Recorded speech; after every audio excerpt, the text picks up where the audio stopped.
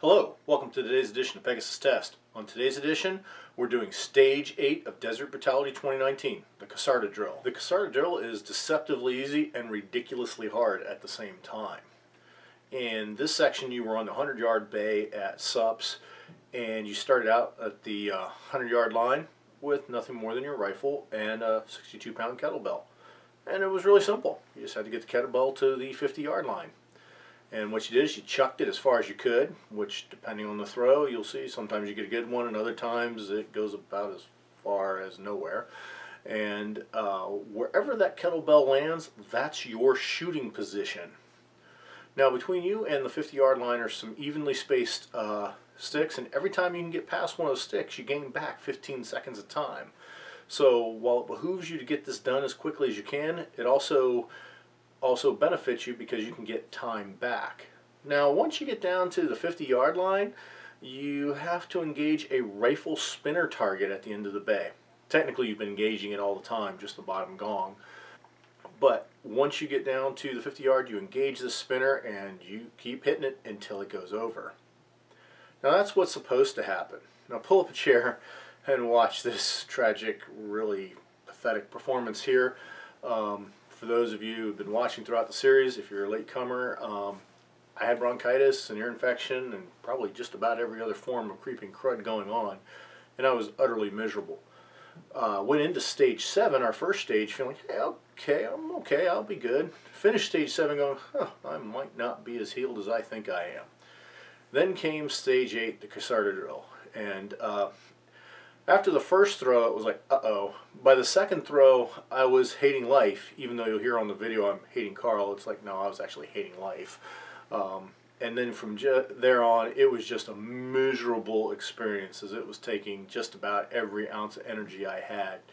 And matter of fact, one of the things not caught on camera is after we completed shooting and have saved the weapon and everything, people got to help me up off the ground. I mean, this so killed my energy level. It was unbelievable. So this is pretty horrible to watch. Just be fair warned. Take a look. Less shooting. I was waiting for something. Oh shit! Aim for the bottom plate. Hit! You need to hit the bottom on the way up. I hate you, Carl. Bring your front plate either way you're adjusting it so that it flows through. I think it's like, if your front plate moves to the left, it's a I can never figure a camper knows. I hate you, Carl. Think of that. I was going to write it down. Think about it. I like it. You can look at it if you want. You're right. You're bringing the sight to that thing going to the left edge of it. Yeah, that's cool. Yeah, that's a bit of a I still hate you, Carl. Basically, instead of having a dot, it's like a chop.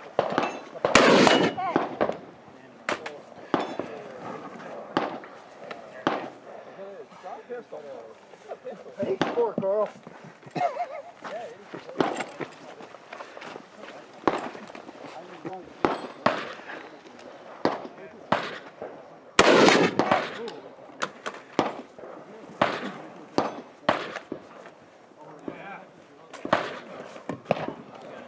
Good roll. Good roll.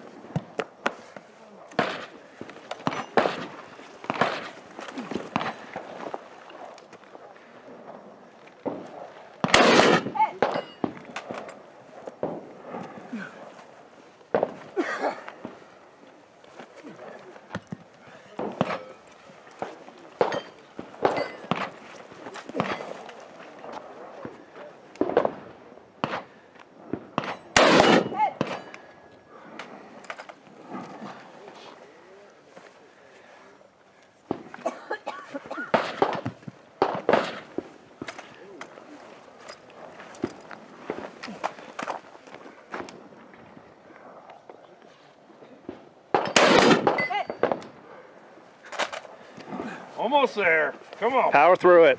You got this. Good roll.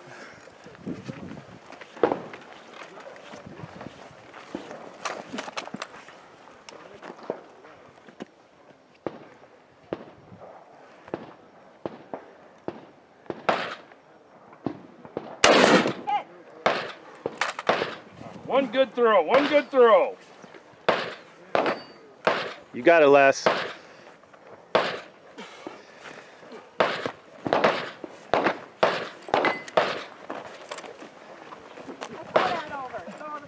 There you go. There you go. You got it, Les.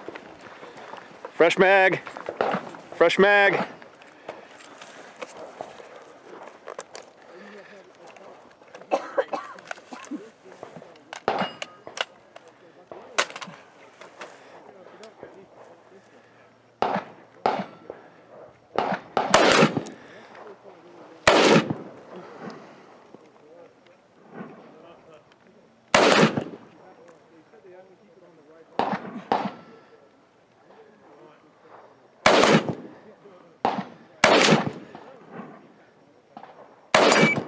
Time.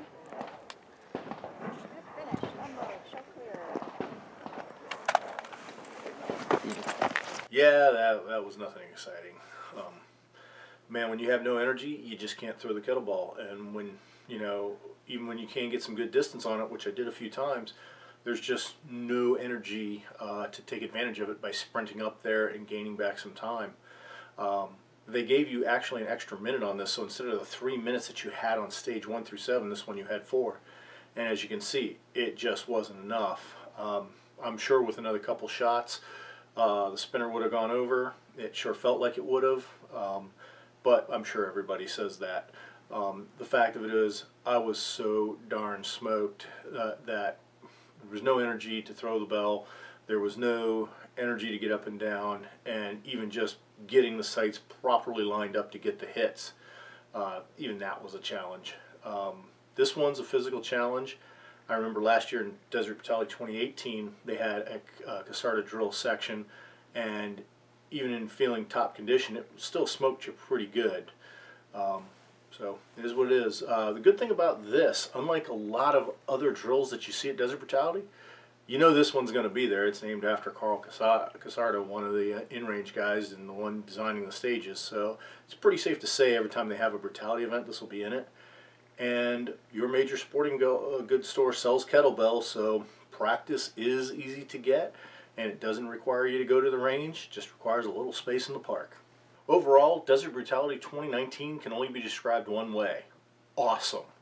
It's an incredible shooting event, and I encourage everybody to go if you can find a way to get there.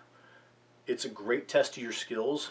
It tests things you don't get to normally practice with. I look at it as a validation of training. You know, even if you don't shoot competition a lot, you know, it's still good to go. Test, see what you've learned. And the environment there is incredible. It's the only way. The competitors there are all helping each other. Nobody's sitting there trying to outdo the other. Yes, everybody wants to perform their best. Everybody wants to try and do good. But at the same token, everybody's helping everybody else. As you've probably noticed throughout these videos, you always hear people shouting out encouragement. You always have somebody helping someone else. One instance that comes to mind that is really awesome was on stage 2, which was our last stage on the second day. On that day, there was one shooter who was shooting a .45 caliber pistol. He had 3 magazines. Asked somebody if, hey, as I go through magazines, will you reload them for me? You know, I'm going to need them. And what happened is everybody, without asking, formed an assembly line. One guy was catching the magazine when he dropped it, tossing it to the guy who was loading it. Another guy was holding the box of ammo, and yet another guy was giving back the loaded magazine. I mean, it was great teamwork. I saw another guy who had a pistol. He came from California. He was limited. He had just a few 10-round magazines. One of the other competitors was like, hey, I'm using the same pistols. Here's all my high cap mags so you can have a better chance here. Everybody helped everybody else out. As you see on stage 1, Another competitor sent his magazines up to help me out, just to make sure that I got through the stage. That alone makes the trip to Desert Brutality worth it. We hope you enjoyed this series about Desert Brutality 2019. Please comment, like, and subscribe, and tune in for our video review of the gear that was used.